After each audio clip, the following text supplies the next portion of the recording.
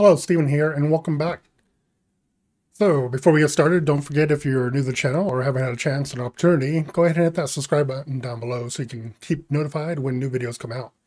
Now, when we last left off, we were working on our data flow inside of Apache Nifi for BestBuy, and we had finished working on collecting data for our products that we're monitoring and inputting them into both a monitor table and a log table. Now, inside the monitor table here, over here for the monitor table, this is just one record per product that we're watching, and it just updates the current status of those products. The real valuable table, I think, is our products log table. Inside of this table, we're using it to log every pull that we do. And if we take a look up here at the top, currently I'm conducting a pull every 5 minutes. So from there, we can observe the stats right real quick for each processor. We can see data flowing through them. We're going to always see that data because processors are measuring data in 5-minute intervals. And from here, we can go ahead and right-click on the query record if we want, take a look at the status history, and we can see it's processing 950-ish records all the time, constantly during those 5-minute pulls. So it's got a nice steady flow there, except for some anomalies here from when I've been messing around with it. So it seems to be working just fine. Let's go ahead and take a look at what that data looks like inside of our table then. So let's jump over to dbeaver. And we have a couple things we can do here. So first thing is just remind ourselves what this data looks like. So we'll just query the table real fast. We can see we're logging. I added an ID column because I forgot to add that when I created it. So that increments itself by 1 every time a new record comes in. And then we have our SKU, name, and then a bunch of other details as well. The most important details being the online availability and the in-store availability. So these two are probably the most helpful to us, letting us know when that product is there. And then we have our custom timestamp for when we insert the record, which is practically immediately once we pull it from the API. Now, let's go ahead and take and see how much we've collected so far. So we can see over here off the side in dbeaver, it tells us the size of a table is 446 megabytes. And with this columns that we have and data that we're keeping, we can see that is 2.572 million records and change. So we have quite a bit in here. When you think about it, we're doing 5-minute pulls every day. So yeah, we're collecting quite a bit, right? And those 5-minute pulls are giving us pretty good, solid visibility over what we're looking at. So we should be able to, you would think, observe when activity changes and when products become available and unavailable inside the store or online. Now, it's not easy inside of dbeaver here, trying to get an idea of what this looks like.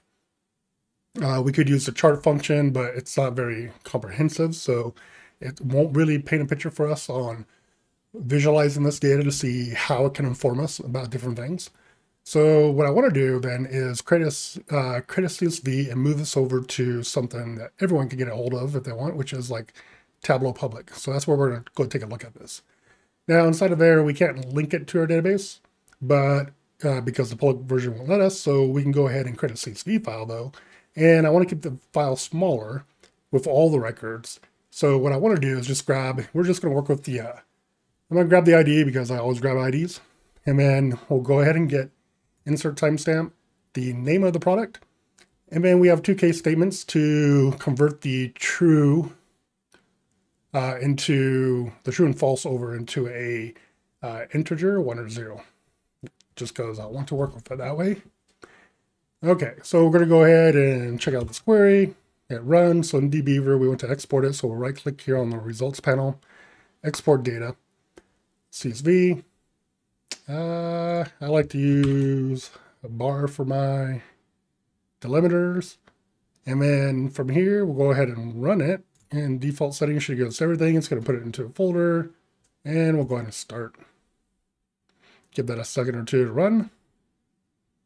Hopefully it's only a second. It is a lot of records, so might need a little bit more. There we go. It's starting to process now. Oh, 2 million records, and there we go. So that gave me a file. And I'm going to go ahead now and change my view here real quick, and then take a look at file. So that would be, you're not going to see it right now. Okay, so I have the file. Let's go ahead and jump on over to Tableau Public. So here we are in Tableau Public. And now we want to go ahead and bring our data in. So we want to, so you can see in Tableau, if you're not familiar with it, it's a pretty good visualization tool. I like it. It's what I use at work for some stuff, but I also use other things as well. But this is one that everyone should be able to get their hands on in order to do stuff like this. So let's take a look at text file. We're going to import the products file there. It's going to infer some information for us. We can take a look at it, but update now and see if it inferred correctly. And we can see a column metadata, so it does have a daytime set up for the insert time, and we have text or strings here, and then we have numeric values there. So we're okay. Let's go ahead and jump over to our sheet.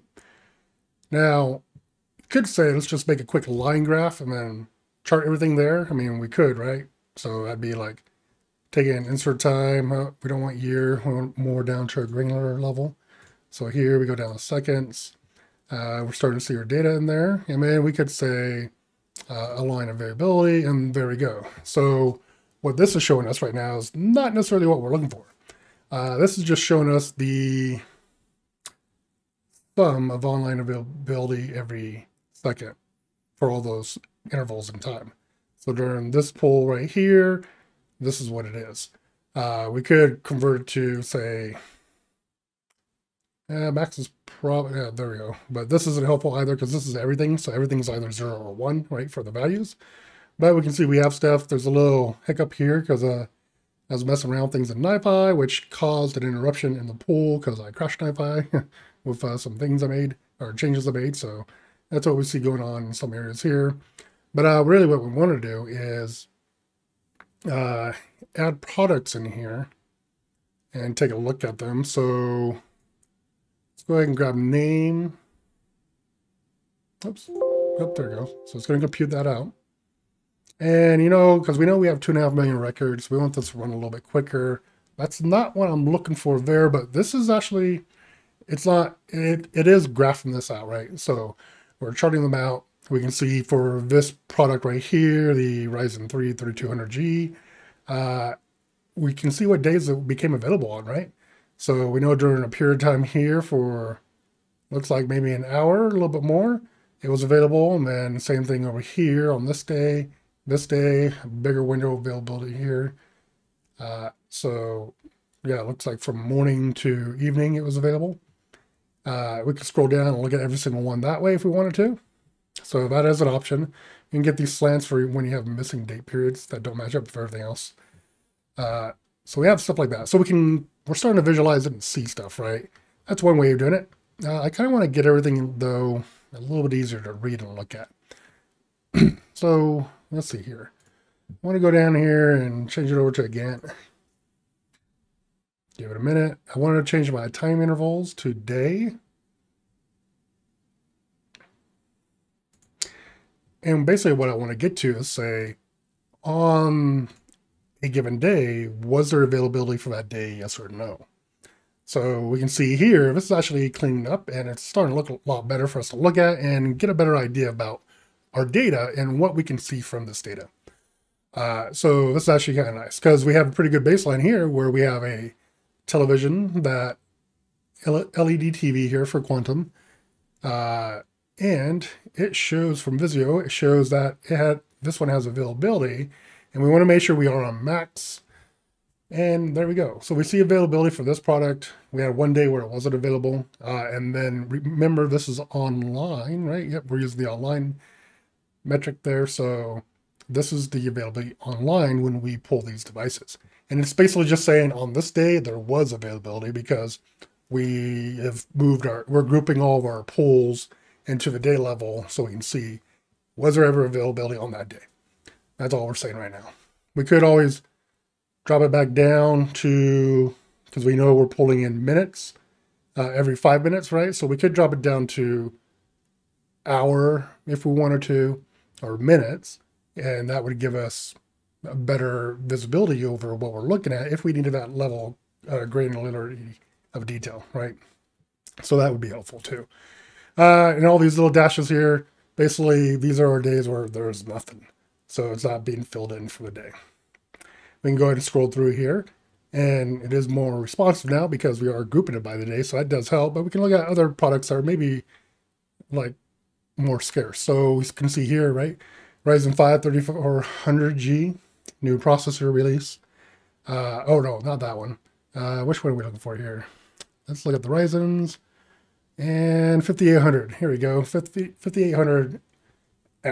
So availability on this one, really, it hasn't been available at all during the window of days that we've been pulling. So our earliest day, I think, looks like it's the 28th when we started pulling this data, all the way up to today. So we have data of the 21st. Remember, the date time field that we have is in UTC. So you want to account for that as well. So that's why we're showing stuff in 21st, even though I'm MST. But yeah, so we can see right here. So this one had availability on this one day. Then we have another processor for 2 more 5000 series processors. So we have this one and these two. We also have this one right here, right? So really no availability here online, except for one processor on one day. Had some availability. And if we wanted to, we could always drill down into that, and we could go change our time format and scale it back down to minutes if we wanted to see, like, it might be a bad idea to do this, but we'll drop it down to minutes. Probably won't be good. It's going to be a lot of records, and ooh. Okay. So a lot more, so it's going to be a little more painful to look at in here. But I think that was the 5600 I think we were looking at, right? It's just way slower this way.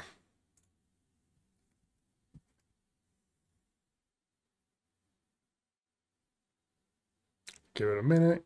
There we go. So we can see different levels of scalability. You can see as we move through here, and the time is changing to our 5-minute pulls. So we're able to observe those. We can see areas where it stops. So let's go ahead and turn back to day though, because we can work with it quicker this way. All right. And then we can go ahead and start scrolling down a little bit more. We can see our TVs are mostly always in stock here, especially online. We can see the 1660 Ti from NVIDIA. Had some availability here, then no more, and then another one, and then it hasn't had availability since. You can see these graphics cards, really, availability from anyone is pretty limited right now for a lot of these.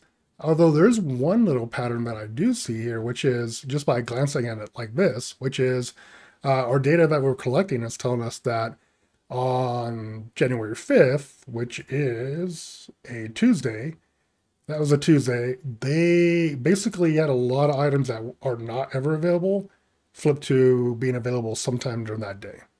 And as we scroll down, we can see it's a pretty common theme here. So it looks like a pretty big day when their online store gets availability inside the store there too, right? So as we scroll down here, we can see more results. We can see items that never go out of stock apparently, so a lot of TVs, right? Makes sense. They get manufactured quite a bit here. We can see stuff that looks like, so just by looking at it real quick, my assumption based off this, without us diving too far into it, is we have no data for these periods, but all of a sudden we start collecting data. So remember, the way we're collecting data with Nifi from the API is we're pulling the entire category. So we're pulling these TV categories, which means we should get all the TV SKUs every time we're pulling them. And then anytime a new product becomes available inside of that category we're already pulling, then we should start seeing new products pop in there as well. So that's what my assumption is here, which is, I think this is what we're seeing here. We have a couple products that have no history at all so this entire time we were pulling, but we know we were getting TV data from the SKUs that we were collecting, or from the category we were collecting. And then all of a sudden we show data in the online store for a couple of TVs here, right? So to me, this is telling me that new products were added, or products that weren't carried in the store before are being made available in the store. for online, right? Not in store, because this is the online polls that we're getting. Scroll down a little more. We can see the other, it looks like it's the other way as well, where this should be representing, we were collecting data, we were getting information from the API on this product, and then during all of polls after that, that product was no longer showing up in the categories when we pulled them. So it could be discontinued, or maybe they just no longer carry them inside the store, which could be an update to their API and why we see it updated this way. So it's however they handle and work with their API. We scroll down a little more. Yep, we've seen a lot more of the same. We see a lot of products that never get carried. So AMD's new GPU as well. So they're 6800. So it looks like we have, and these are board partners, it looks like. So XFS. They don't have any availability for during the period of time that we were pulling, and we started pulling this data for, right? So it is working. Looks like the usage of the API is working as intended and doing exactly what we wanted to see here, which is giving us visibility on these products that we are monitoring currently. We can also, if we want, swap out for in-store, which some products are going to tell different stories. And I want to change it back from sum to max, either 0 or 1. There we go. The chart is re-updated now, and may not see, well, it looks like we might see less items. There might be some items that are never carried in the store, and stuff like that. So that looks like the same type of theme here, though, for when those hard to get items get populated and become available. It looks like they're becoming available on the same date, the same period of time as well. So it looks like a major shipping occurs during the last one that we observed was on the 5th here for these products that are scarce in their inventory. All right, so this is definitely confirming for us that we are seeing what we wanted to see with this API, which is gives visibility on your in-store and online using the API to collect this data. And we're collecting it at any interval we wanted. We could go up to hourly if we wanted to, but we'd probably have a less visibility on when products do come in. Especially, it wouldn't be too bad on products that have a lot of inventory in them all the time and get restocked, and they might get restocked, and then a couple of days later, whatever, they finally dry up their inventory and they get restocked again. We'd see that type of visibility. But when it comes down to items that are moving off their shelves really quick and out of inventory quickly, we wouldn't be able to see them unless we were updating them pretty quickly, right? So 5 minutes is pretty good for what we're doing right now. And we can take this and do much more with it. So what I want to do is start moving forward again with, I really want to see what we can do with the store data API next, and start adding part of the store API to our data flow and looking at and observing the different things we can do there. So I was reading through the API for Best Buy. It looks like we should be able to get information on what stores have what availability. Not just is it availability or is it available, but is it in the store? And then store locations and stuff like that. So I'll look at it and then put together and get the next video ready for when I want to make another change to this data flow, and we can see what we can do there. So I'll catch you in the next one.